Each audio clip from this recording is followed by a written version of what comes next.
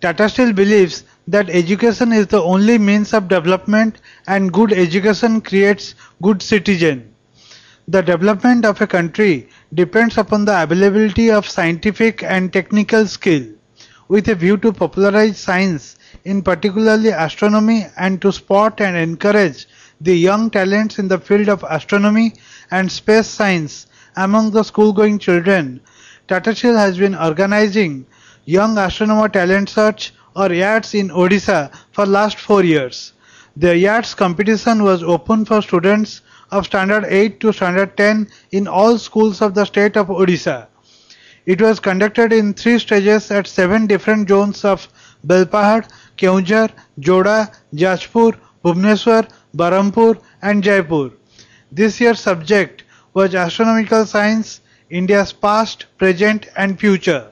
The first phase of the YATS competition was to send a project report on the subject either in Odia or English language. According to the report, 1400 students from all over Odisha were selected for the second phase of the competition. In the second phase, the participants have to show models on their report.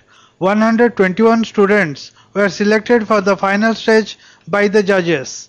Best 20 students were selected in the final stage, which was held on 12th and 13th December 2010 at Pathani Samanta Planetarium. The best 20 students were felicitated by Chief Minister of Odisha Mr. Naveen Patnaik on 13th December 2010.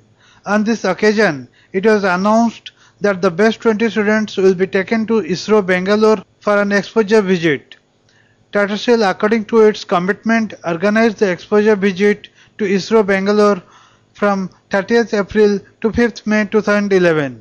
Chief Minister of Odisha Mr. Naveen Patnaik interacted with the visiting 20 students on 30th April 2011. I'm delighted that so many young children from our state have done so well in the field of astronomy. They truly deserve this interesting trip that they're going to do to learn more about space research and astronomy.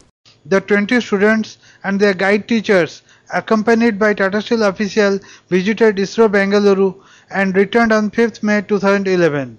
There the students visited ISRO's Satellite Center, Indian Deep Space Network Antenna, etc. They also interacted with India's well-known scientists of space science. The exposure visit to ISRO Bengaluru became a milestone for the students and the guide teachers. According to the students, the exposure visit will inspire them to take up space science in future.